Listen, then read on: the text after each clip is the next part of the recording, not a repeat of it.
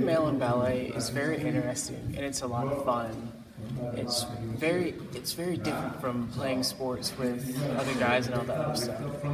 Coming into this whole process with Mr. Eric has been very interesting. This is my first time since I've been in school to have really done some really good ballet work, and it's been a hard 5 days, but it's been a great 5 days.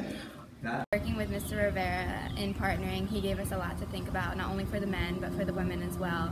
He gave us not only things to think about in ballet technique, but to cross over into modern technique as well. And then the same idea of like finding where is it that she needs to be, so I can go and double tour to them. Hi, I'm Kat Gronis. I'm a senior here at Jacksonville University, and I've been casting Mr. Rivera's world premiere Point Piece.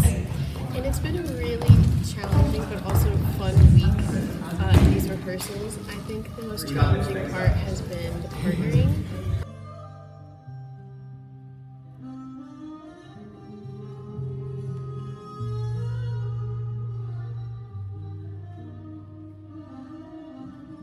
Working with Mr. Rivera, the opportunity has allowed me to definitely grow as a dancer. It challenged me. He doesn't ask for just technique, but something more than that, which is something new to me.